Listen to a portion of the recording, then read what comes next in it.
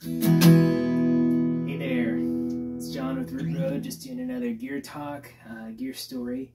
I wanted to talk about my SJ200. I acquired this guitar on Craigslist actually through a gentleman named David Hawks Billings. And Davey, if you're watching, hi from Murfreesboro.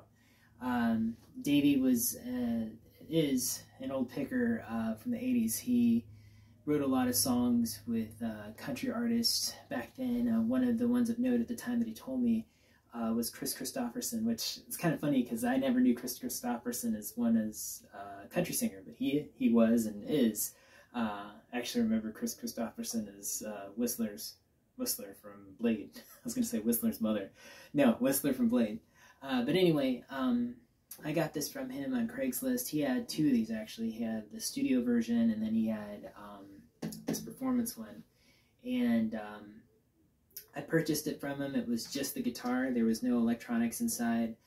That's something that I actually did a little bit later. I had the LR Bags Anthem system installed, which is really, really cool.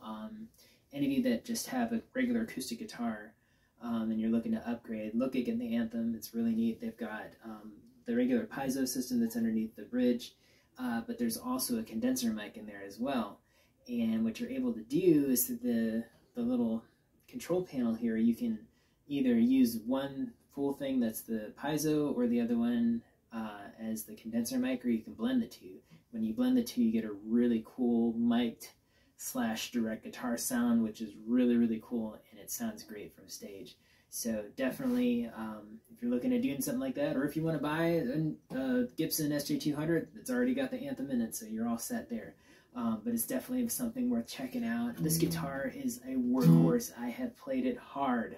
I got it back in 2015, and it has been ever reliable since. I've only had one setup done on it, and that's playing it in the rain and doing all kind of crazy stuff. Things you probably shouldn't do with an electric or acoustic guitar.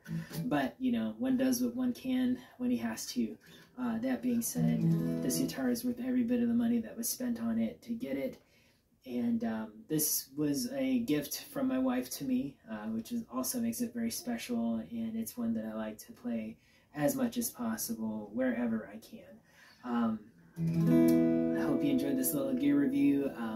I don't want to make these too long, but I hope to see you soon later this week. Thanks a lot.